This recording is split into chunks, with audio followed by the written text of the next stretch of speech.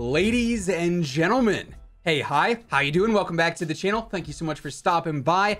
Let me tell you today, my friends, we have got a spicy one. So as I'm sure you guys know, Vanguard is here. We've got the Warzone integration coming in just under a month from now, and that means we've got a very short amount of time to level a whole lot of weapons. So right now, my main goal in game is to get as many weapons max level as possible, then I'll worry about camos and stuff later, right? So as of yesterday, we ended up getting the whole Das Haus 24/7 playlist, and I figured, hey, you know, we've got the smallest map in the game 24/7. Now is probably a pretty good time to get my shotguns done and out of the way, right? Get them leveled, get them maxed, that way I don't have to worry about using them on some of the bigger maps that are a little bit more tedious for leveling close quarters weapons. So I'm going through the shotguns, and I get to the combat shotgun. And at first I'm thinking, okay, you know, it's just another shotty. There's no way it's going to be as good as the revolving shotgun, which I previously talked about in another video, which is just an insanely powerful weapon through like 10-15 meters.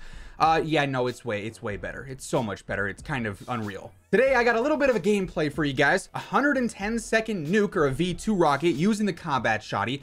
Absolutely insane gameplay. My first nuke, by far my fastest nuke. Pretty spicy if I do say so myself. And then also we're going to go over what is probably the most broken setup in the entire game, just because of how unreal it is between those 0 and like 15 meter fights. Yeah, the STG is broken. Yeah, the MP40 is broken. They're going to get nerfs. I would not be surprised. The combat shotty, though, is not really on that same radar. So this thing could be problematic for a bit. I kind of want to make this video as well, just because hopefully it gets it out there enough to, you know, have the devs say, oh, we should probably look at that. So as we go through it today, if you enjoyed the video at any point, let me know by dropping a like on it. It would be seriously appreciated. And of course, if you're new here or if you have not already subscribed, feel free to do so. That way you can always guarantee you are up to date with everything going on in COD, news, updates, class setups, tips. It's all right here every single day.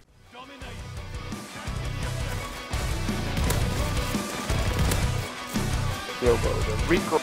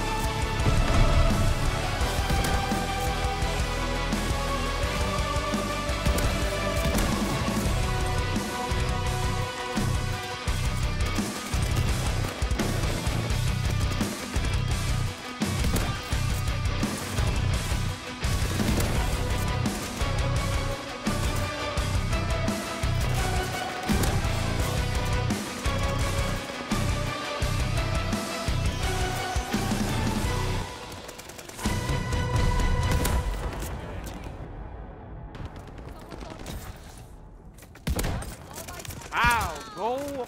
Sending a glide bomb.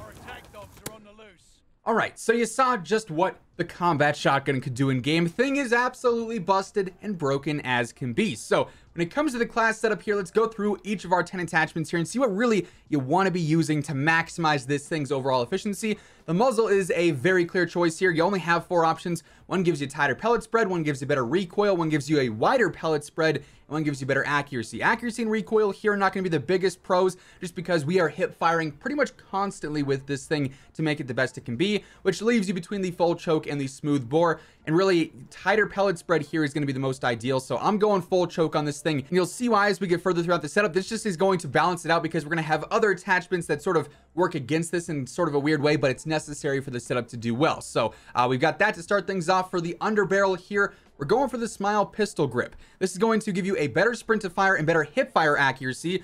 Two huge pros to have on a shotgun. Obviously the sprint to fire is massive because if you're like me and you play on ATS, shotguns are not super easy to deal with because they have bad sprint to fire because you're automatically tack sprinting and always tack sprinting. So that's a huge bonus. And obviously the hip fire accuracy is something you always want to see on a shotgun. So we've got that on there as well. For the magazine, I'm simply going for the 16 gauge 10 round drums. They hurt your ADS and your reload quickness and slightly your movement speed, but honestly, the 10 round here is a game changer. You don't have to stop to reload constantly. The fast mags are not it. The 7 round you could get away with, but I mean, if you're going 7, might as well go 10, right? It doesn't make that much of a difference. It's all really doing is hurting your ADS speed more, and I'm hardly ever ADSing. So the 10 round drums are absolutely a beast of a setup there. When it comes to the ammo type, this is super, super important. Packed powder, my friends. It does hurt your fire rate a little bit, but as you saw in that gameplay, not really a huge issue. The increased damage range that this offers is so beneficial. You gotta be running it. If you're playing a close range map, this is going to extend that range even more, make it even more lethal across pretty much the entire map, like for instance, Das Haus. Now let's go ahead, let's look at the rear grip here. There's a couple of different routes you could go. I've seen some players going for something like the Pine Tar grip, which gives you better control, but more importantly, better hip fire accuracy. That's definitely a pretty solid way to go here. Some players have been going for stipple grip tape, and if you're someone who ADSs a lot, that could be an option, but we're obviously not going for an ADS build here, so that's not applicable to our setup. Instead, I'm going for the fabric grip, better sprint to fire, better hip fire recoil recovery, so it just makes it easier to continue spamming it.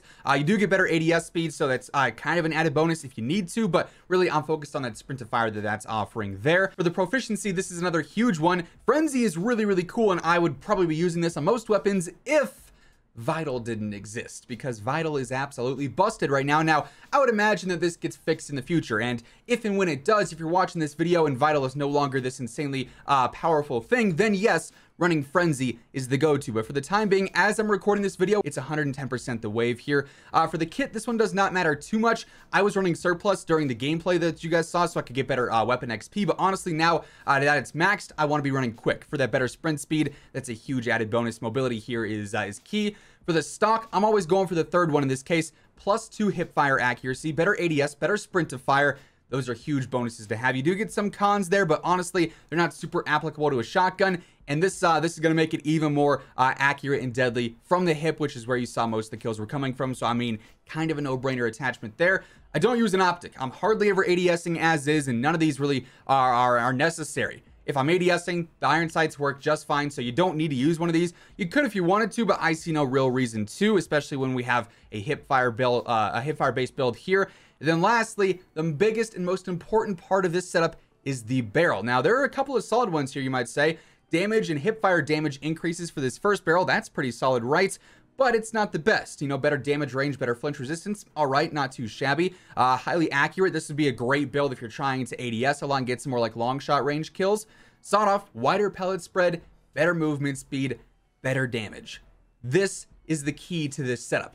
As you guys can see in the gameplay, my hip fire spread was massive. Now, you might be wondering, why are you using the wider pellet spread barrel if you're using something that has the tighter pellet spread choke? And really, I tried the smooth bore and it felt like I wasn't getting as many shots connecting. So I feel like this tightened up enough so that I could have that wide area, that wider pellet spread, but still have them being one hits in some pretty ridiculous angles where like they're not really even fully in my crosshairs, but I'm still getting that one hit range. When I tried the smooth bore, I wasn't getting that same success. Could have just been the lobby, could have been the match, or it was just, actually making that in-game difference. So that's why I still run the full choke on there. But really, the sawed off here is what makes this specific build so broken for hipfire. As I mentioned, I was using ATS, which is very anti-shotgun, and I was still able to just decimate that lobby very easily, very quickly. Like, this setup here is absolutely nuts as a hipfire build. So if you're on keyboard and mouse, this is God tier. If you're on controller and you can get past ATS, or if you don't use ATS, this is God tier. Absolutely one of the most broken guns in the game. The only way you lose with this gun is if there is either 17 enemies staring at you or if it's a ranged fight. So, you know, obviously you don't want to be using this on big maps, but for the small maps, the close quarters action, this thing is unbeatable right now. It is incredibly powerful and one of the best setups in the game. So hopefully you guys enjoyed this video. A little bit different style than normal with the whole gameplay in the V2 rocket, but had to showcase that just because the gameplay was pretty spicy, if I do say so myself. But that's going to wrap things up for today.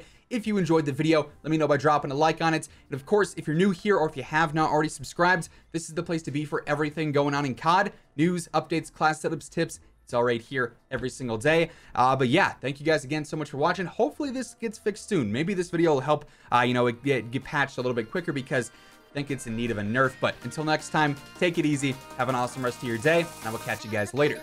Peace out.